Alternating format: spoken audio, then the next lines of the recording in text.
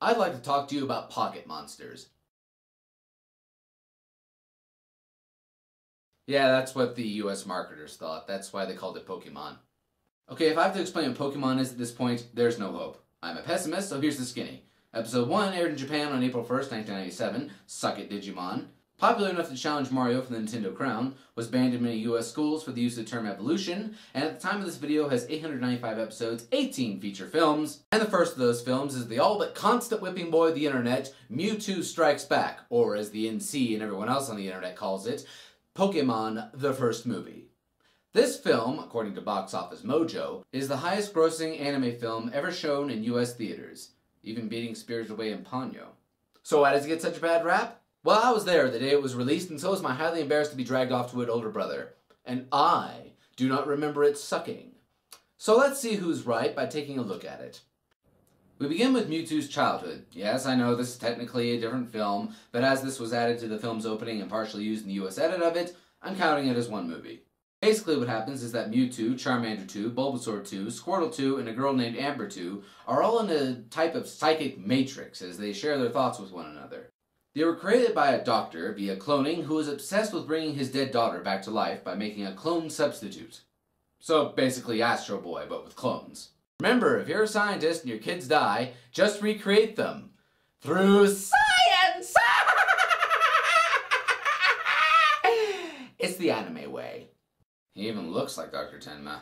So Amber 2 teaches Mewtwo about the world, and the 5 of them become friends. However, she and the other 3 Pokemon clones begin to deteriorate and die, leaving Mewtwo alone and confused by Amber's last words. Life is wonderful.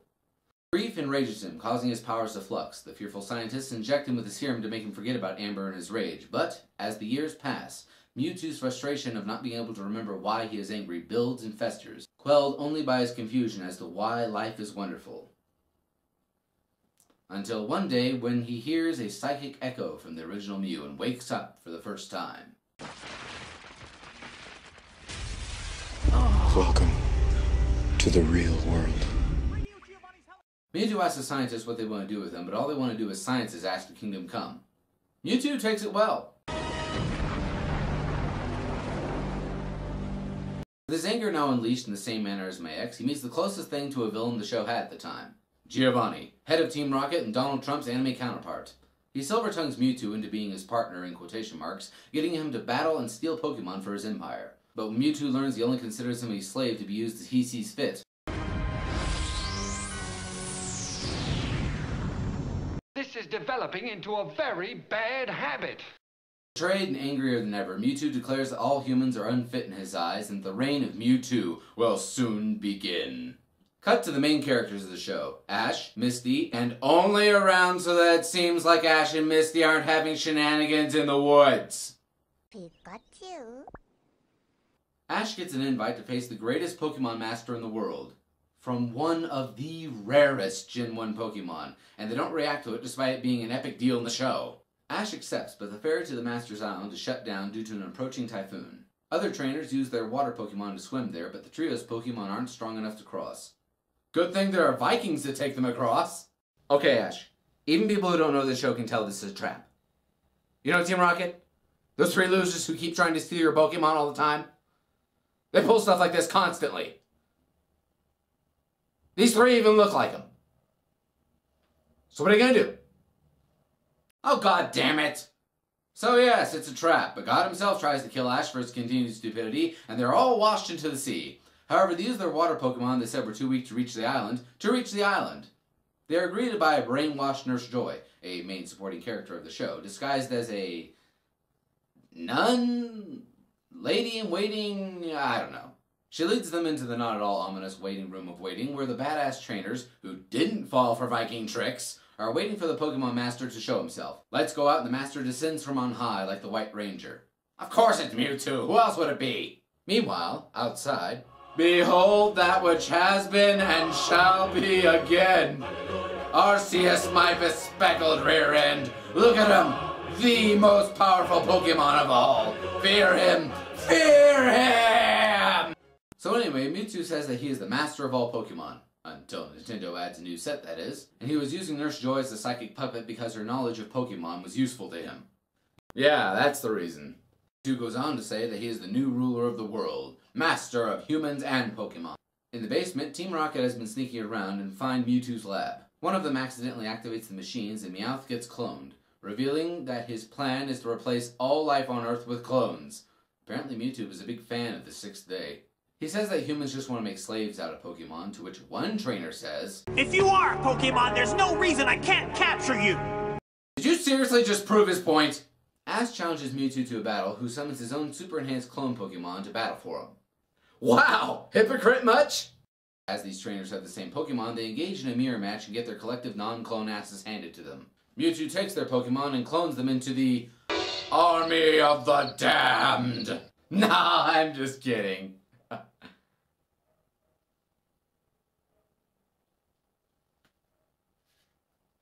Make zombie Pokemon video.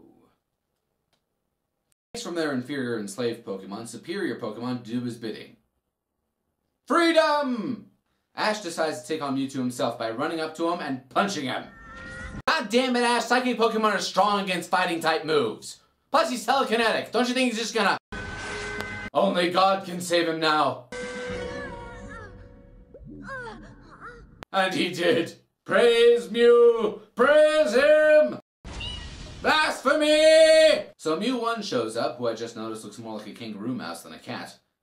It is his will. Mew says that what the clones are doing is wrong, that Pokemon and humans can be friends, and that just because Mewtwo has a Mega Evolution and he doesn't mean that he's inferior to him. Okay, I added that last bit.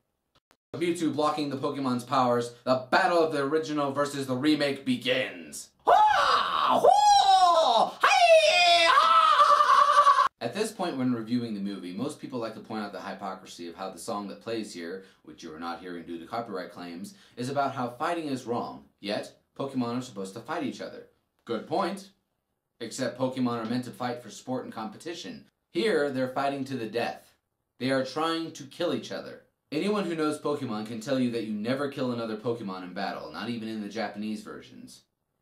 That is what the characters are reacting to. The idea that their Pokemon friends are being forced to kill or be killed. It's more anti-war than anti-fighting.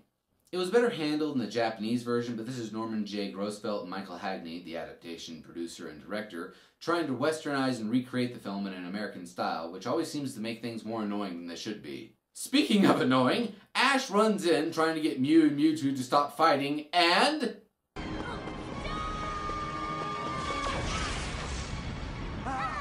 Oh no!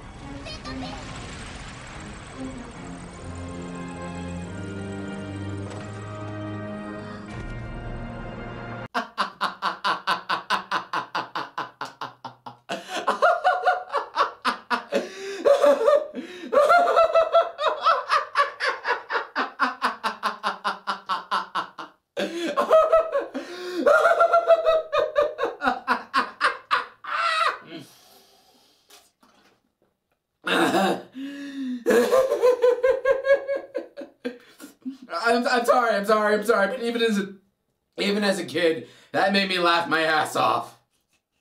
I will stop these godlike psychic blasts with my frail human body! Oh Christ, am I wrong?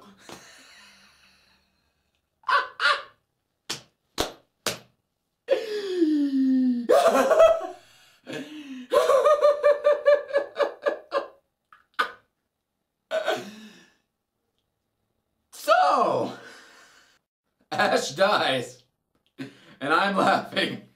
I'm gonna get railed. Everyone is of course sad, so much so that the Pokemon call Mulligan with their tears and bring him back to life, well, back from stone. This shows Mewtwo the error of his ways. The human sacrificed himself to save the Pokemon. Actually, he just leapt into a line of fire, yelling, "Stop! Stop!" He is so touched that Mewtwo cancels his plans to destroy all life, takes his clones, and goes with Mew to learn the meaning of friendship. Wait. Pink, cute, energetic character with blue eyes that is whimsically wise. Purple, super smart cynic that wants to learn about friendship. and had a letter-delivering dragon earlier in the film. Holy freaking ponies! Yeah, so the clones and Mew rise into the clouds with our heroes feeling closer to their Pokemon than ever before. Too bad they didn't save their game. Yep, Mewtwo erases their memories of all that happened and teleports them to the mainland with no clue how they got there or remembering the lesson that they learned about Pokemon-human relations. And they all lived happily ever after, although Ash has an inexplicable fear of statues from that day forward. How does this film hold up after 17 years? The same. Not very well. Its message is poorly conveyed, the plot is thin, and despite the US producers trying to make things clearer, Mewtwo's motivations feel unwarranted, a big flaw considering he's supposed to be the focus of the movie. In the US cut, Mewtwo's backstory is removed and almost all his dialogue is replaced, making him feel confusing and out of place somehow. It isn't much better in the original, but at least you get a clearer motivation behind his anger. Ironic, since Japanese storytelling usually leaves more things unexplained than in the US. And this was a reworked film. The story is watered down, and after seeing the Japanese version, the US one does seem like the diet version.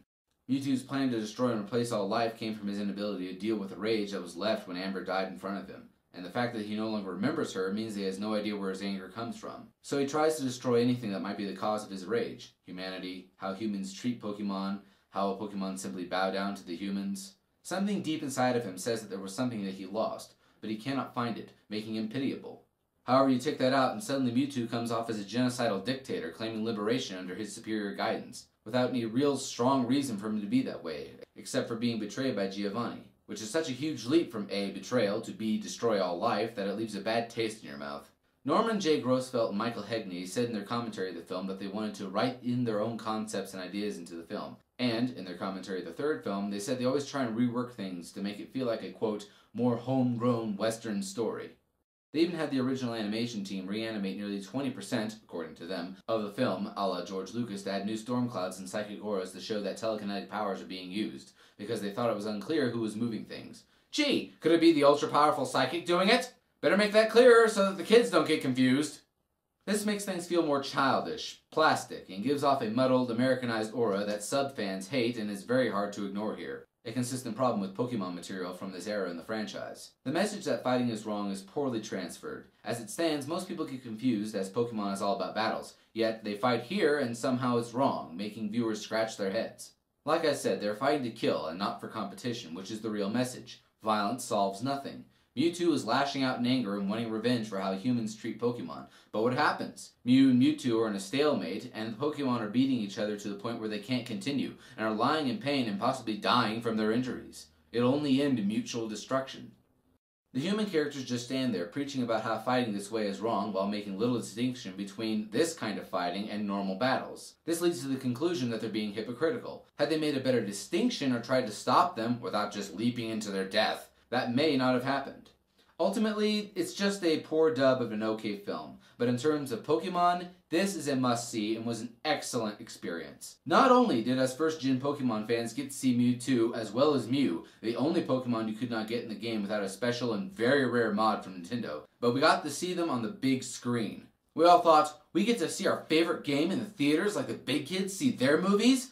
We looked up from our green and black Game Boys and tiny CRTVs and were blown away by surround sound and a 50-foot screen. They even gave away special Pokemon cards with a mission. It was like Poke Christmas, a time when Pokemon fans could go to the theater and see our obsession in the same screen room that we saw Toy Story and The Hunchback of Notre Dame. It's a feeling that's very hard to describe even now. That feeling is why I've not let go of my Pokemania to this day. I even have the first 3 films on both American and Japanese DVD. We'll talk about the other 2 films that I saw in theaters eventually. But for now, thank you all for watching me for my first year of YouTube. Yes, this video marks my 1-year anniversary. And it has meant more to me than anything else. And even if it disappears tomorrow, I'll still remember what joy I was able to bring you for the rest of my life. I'm a freak. An anime freak. See you next time.